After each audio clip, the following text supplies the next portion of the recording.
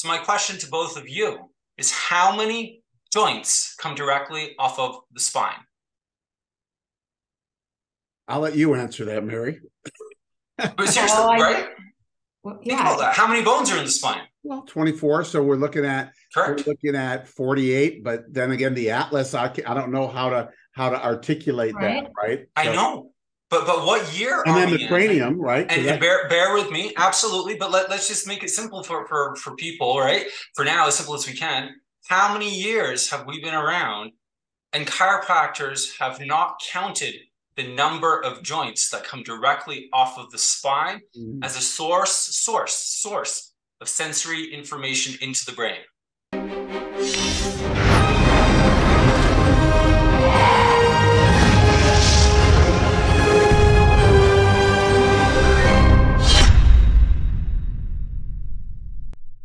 Well, hello, everybody. Dr. Ron Oberstein and Dr. Mary Oberstein from Life West, the presidential spouse and the president, coming at you for another edition of our Life by Life West. Today, we've got a really cool guest, someone that I've known since he was in school. He's a Life West graduate. He graduated in 2018, and we have Dr. Tim Salties. Tim, great to see you, man.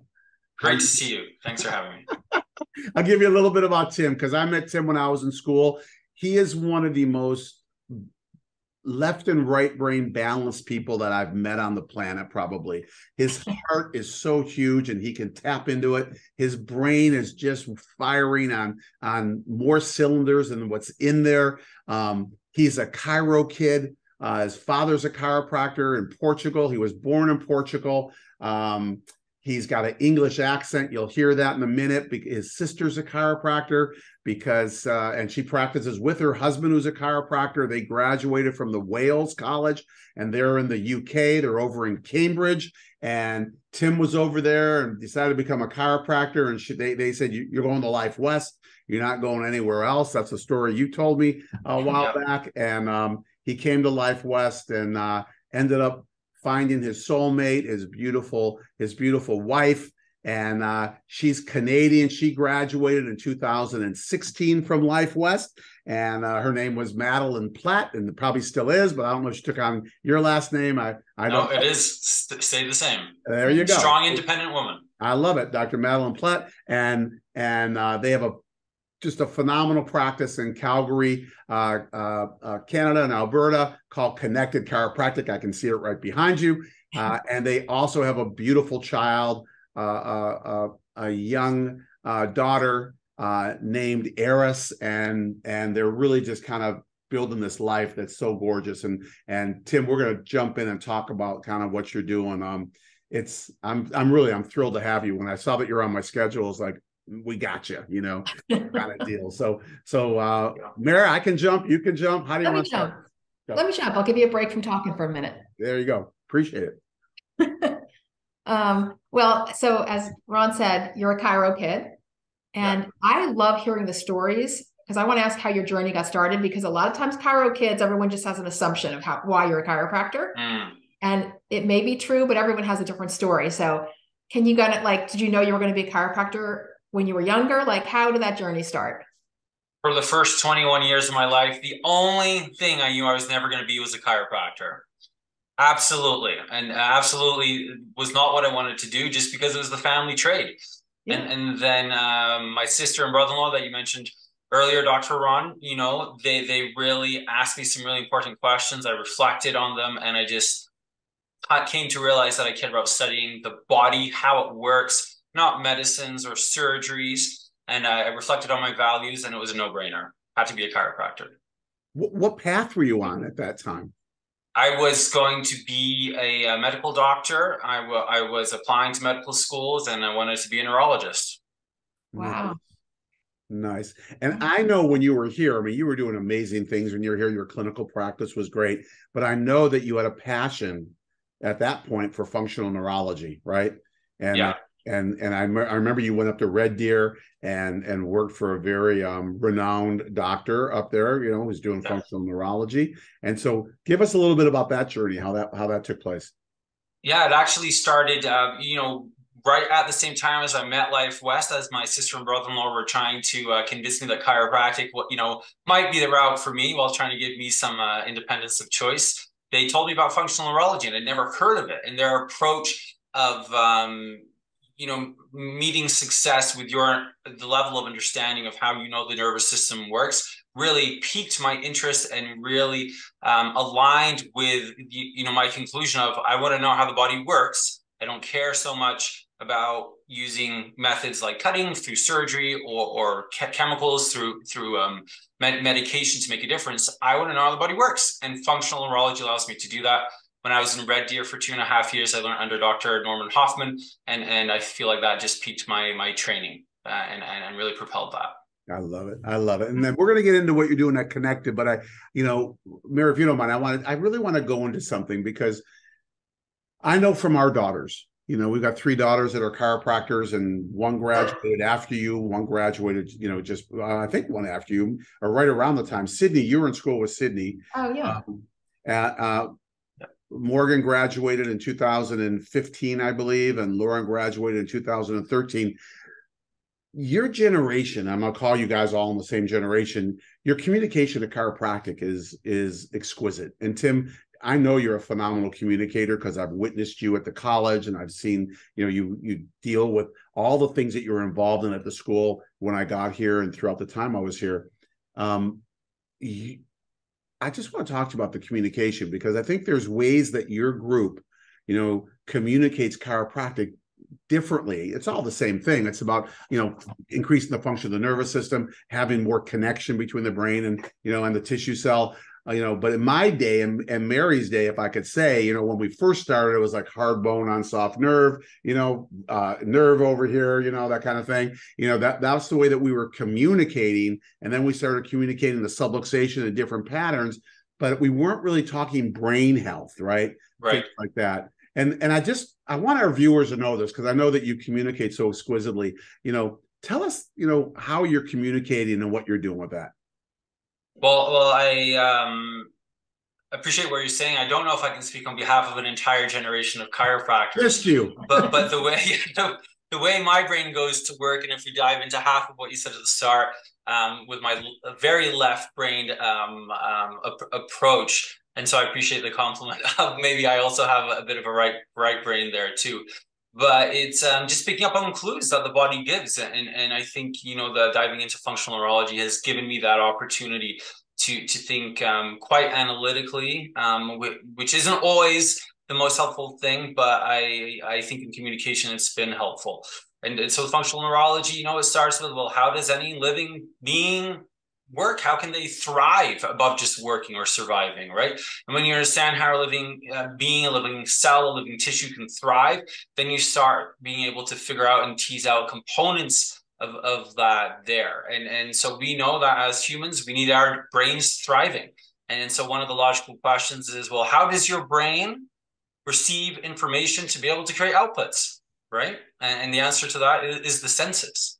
And the interesting thing that I've found is I feel like there's more that we can take advantage of that's right at our disposal as chiropractors to maximize communication with that. And it is through one of the senses, but it's one of the hidden senses. Not many people talk about it.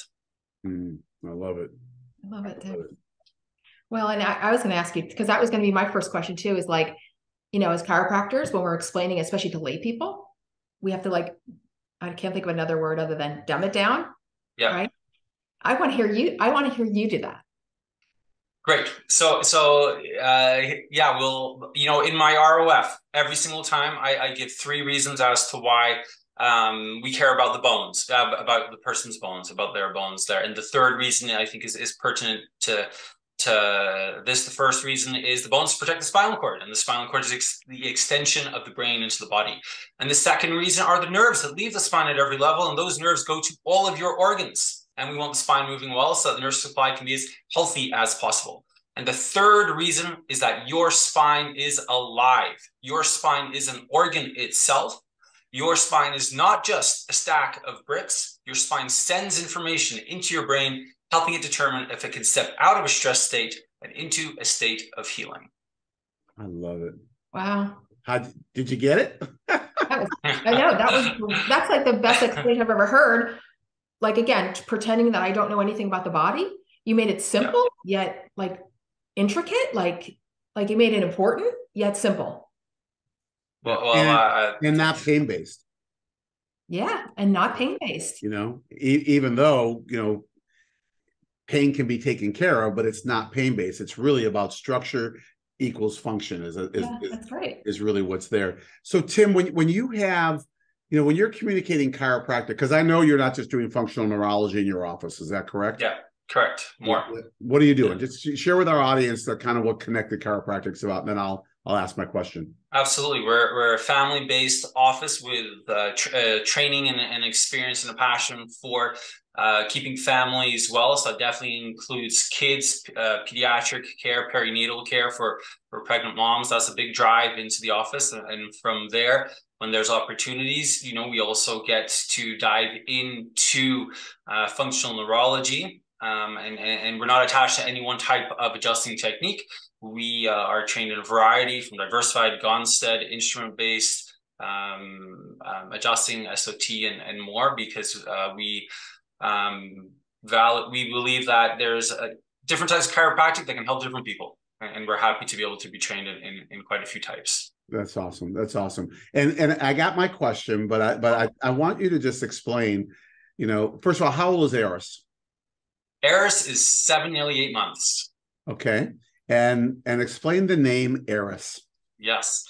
Eris is the Greek goddess of destruction and strife, which sounds quite dark and ominous, but there's another side to it. And the other side of it is that with the destruction comes the opportunity to start and to create anew. And that's where we found a lot of beauty and power. Oh, that is so cool. And did you find that definition out after or before? Before. Okay. Before. I figured. Somebody made a joke that they said, well, you just wait till they're a teenager and you might regret that. But oh no, it'll be the second part when they're a teenager. Yes. So my question to you is this: you know, you've got a family practice. You're taking care of from anywhere from prenatal, perinatal, pregnancy, you know, infants, you know, all that stuff, and then you probably take care of all kinds of neurological things and whatever. So you've got the whole gamut there, right? And even though you have the whole gamut there, your communication to your patients, I mean, obviously we always tailor it, right? Based on whoever's sitting in front of us, what they're, you know, what's going on with them. But you have this amazing ability to communicate optimal health, you know, optimal function, right? That kind of thing. And talk to us about how the brain plays into that, because, you know, the brain is such a huge piece, and how it doesn't have to be at your ROF, but how do you bring the brain into the pattern when you're talking about the spine and then we talk about the brain? Drop some bombs on that. Well, it starts on day one with practice members, and I appreciate, you know, trying to make a distinction between, you know, it doesn't have to be in the practice setting itself, but for us it's integrated with that. And I start with that same explanation that I did on the first day. And then I turn it on its backside and I ask the practice member to restate the 3 things. And I push them a little bit. I give them a model and I have them do that. But you know, the end of the third explanation finishes with the brain, and it can't not finish with the brain, because, you know, even if you're in a pain-based model, pain is perception of nociception in the brain, and so it all comes back to the brain there. In our practice, we definitely have make use of what we call nervous system scans, which I know Life West you know, has it in its clinic. You know, we care a lot about HRV, so we have measurable ways to be able to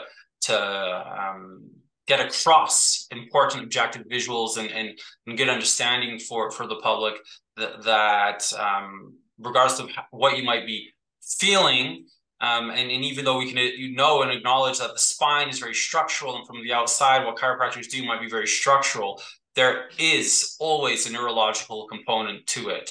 And it's not a belief, it's not, you know, just if you know and understand anatomy, then you can't deny it. It's undeniable. It just is. Right. And in that realm, on the science base, right? You know, talk to us about that and how you communicate that, because obviously, you're very philosophical on one hand and then you're very scientific on the other. That's that right and left brain, right? How do you portray that, like especially with the science around it? Well, if I'm following the question right, what I think what I'm developing a passion for is communicating a bit of a gap in the, not necessarily the knowledge, because everybody knows this, but I don't think the dots have been connected around it. And so if you ask, the lay person, what type of doctors are chiropractors, what would they say? You are a blank doctor. What would you guys guess? The lay people? I don't have to Yeah. guess. I can I would tell say you. they would say bone. A bone doctor, absolutely, right? And what do A back vitalistic doctor, yeah. or a back doctor, but absolutely right? Bone. So if we're following this example, and what do vitalistic chiropractors like to call ourselves? Doctors of the nervous system. That's right, nervous system doctors. So you get a bone doctor, you get a nervous system doctor, right? And the nervous system doctor, I get it, and it's fair, and I understand it, but there's a lot to it, and medical neurologists might not love that. Functional neurologists, I have no problem with that, but people who have training in functional neurology might dive even a level deeper than chiropractors without functional neurology training into the nervous system. But if you bridge the two, what do we get? The joint. The joint is full of neurology, so much neurology. And this is not me creating something new. Dan Murphy is all about the joint and a lot, right? But if you can picture being in one of Dan Murphy's classes where if we're talking to Life West people, I'm sure you know about Dan Murphy. You've probably been in one or more of his classes, and you're drawing joints, right? And that powered with for instance the hard research that Heidi Havoc is putting out of New Zealand and with all of her colleagues and partners across the world. There's just so much potential to help educate the public and other professionals, I believe, in focusing in on the joint. And so my proposal, which I don't know if it'll step on people's toes, is to just consider maybe we are joint doctors. And I know it's not the sexiest thing or to face value, but there's the hard research to back it up. There's the anatomy to know that is the thing. And maybe a bit of a humorous part here is, for either of you, Dr. Ron or Dr. Mary, when was the last time you adjusted the shaft of a humerus? There's no joint there, but it's a bone, right? You don't adjust the bone, you adjust the joint. Right. And so just it may be a different perspective.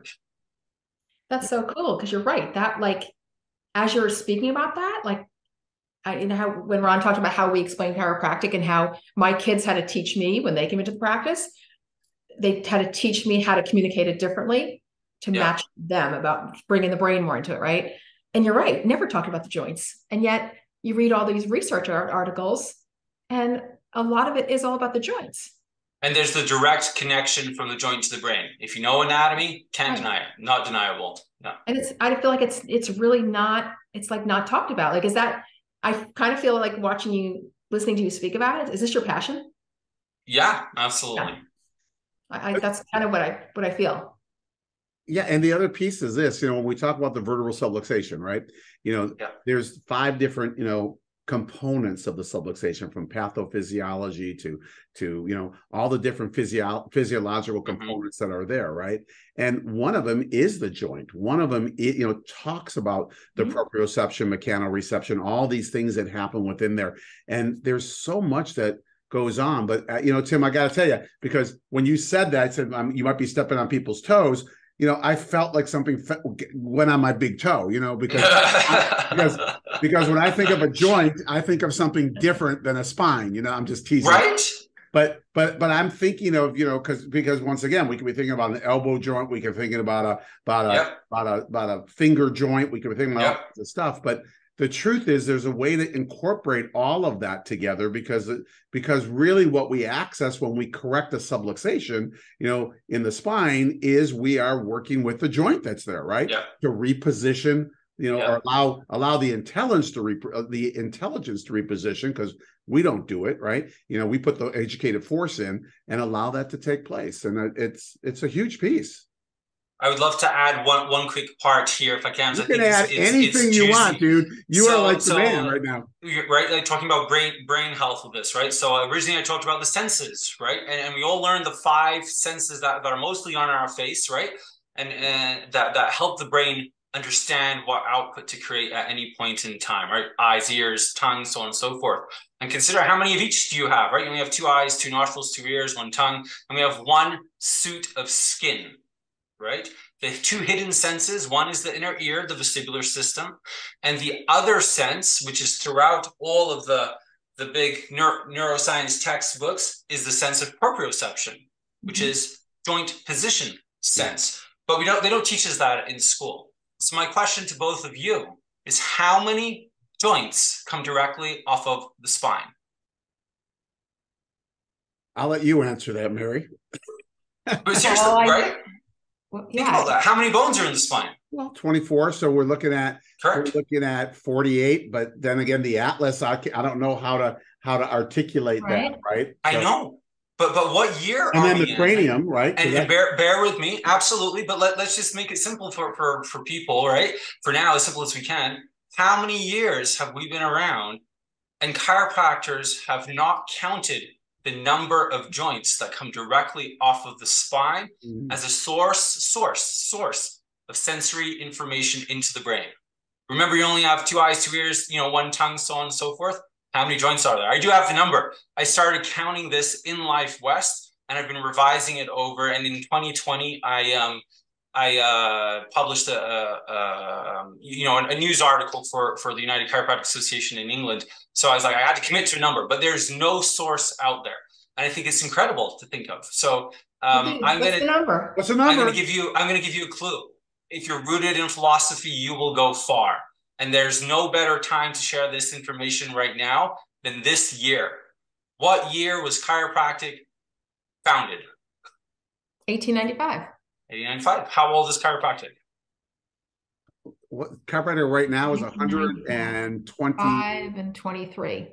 So 128 years. 127, because we're not quite at the birthday. We're not at September. Right. Yeah. Right? 127. That's the number. That's the number? And I have the master list because it sounds too incredulous. How do you get that out of 24 vertebra? And that's beautiful, man. I have the master list. And you spent the time at Life West and the last 7 years or 6 years counting them.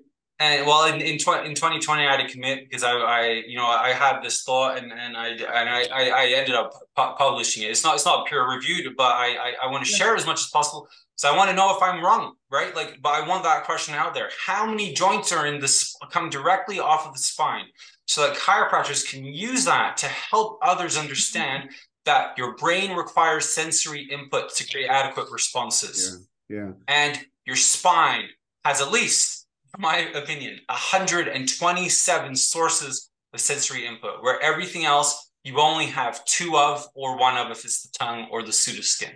127. So you're counting like the unsynth process, everything, right?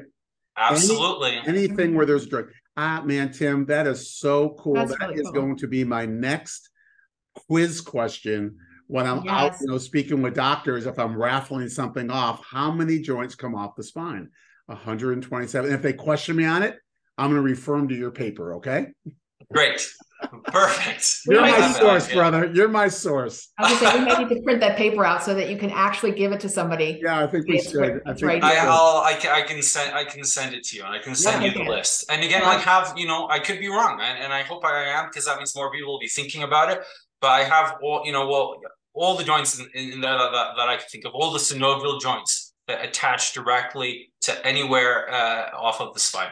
Yeah, and and it's so interesting because someone could be saying, so big deal is 127, but what they're not really getting is that's 127 sources of input, right? Exactly right. Into the brain.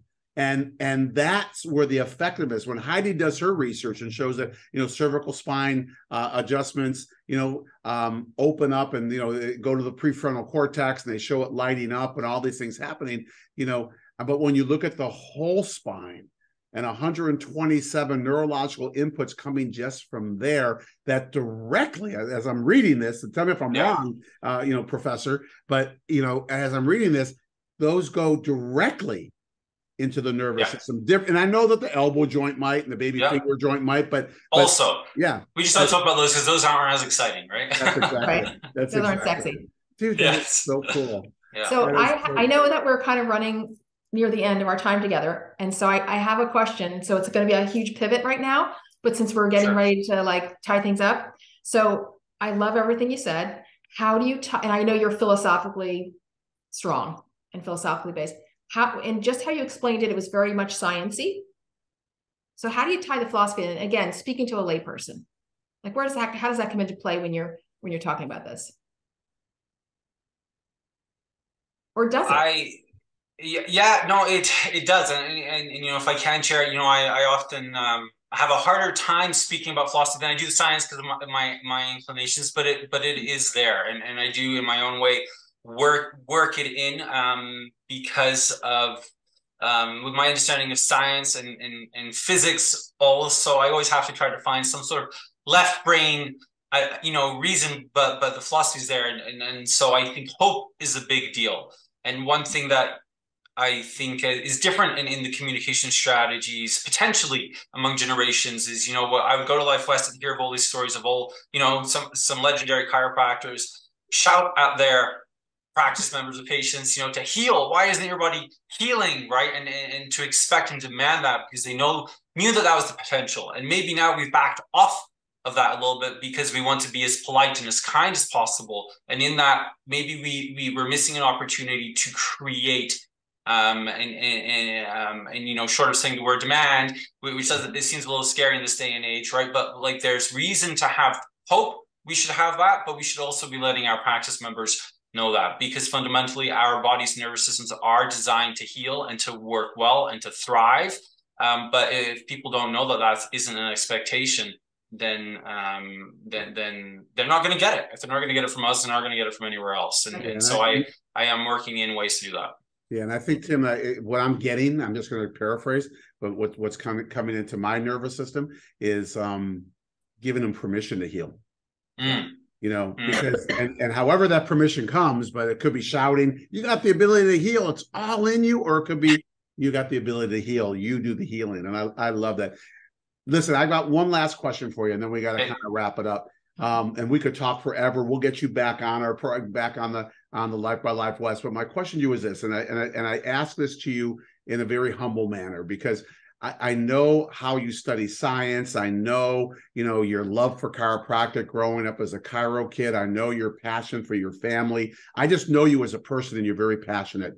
But I also know that your brain doesn't stop. And we've had discussions about that many, many years ago. You got a new daughter, you got a relatively new practice, right? You're doing all these really cool things. And what else are you doing? I just know there's got to be something that you're doing on a hobby side or whatever else, on the educational side, anything you're doing.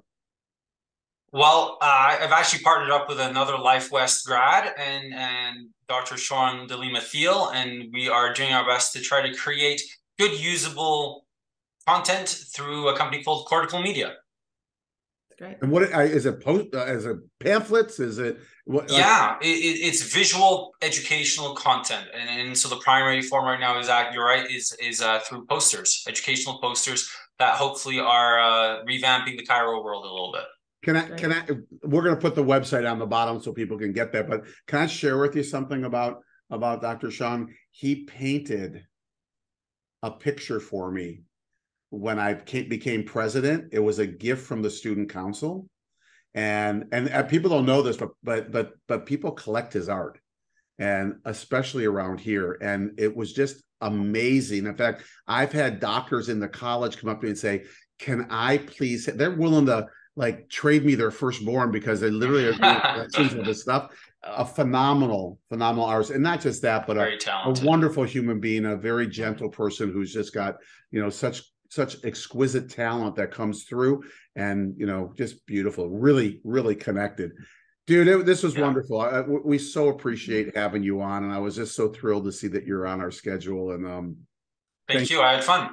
Thank you. You're just amazing. Please, give our regards to your wife, and of course, with your daughter. I hope she's in that destructive pattern for a little bit, because that beautiful rebirth and a new will be coming out of it. But we always end with a couple of questions. I'm gonna let Mary start with our Life by Life West guests, and just share with us what hit you right from the very beginning. Okay. Knowing what you know now, if you could go back in time in a time machine, and we can go back to the first day of you in first quarter, and you're going to tap yourself on the shoulder and you're going to give yourself some advice, what would you say? I'm going to take half a second to think about that. First quarter. First quarter. You're just about to start your journey at Life West, and knowing what you know now, what advice would you give yourself? I would say have fun with it.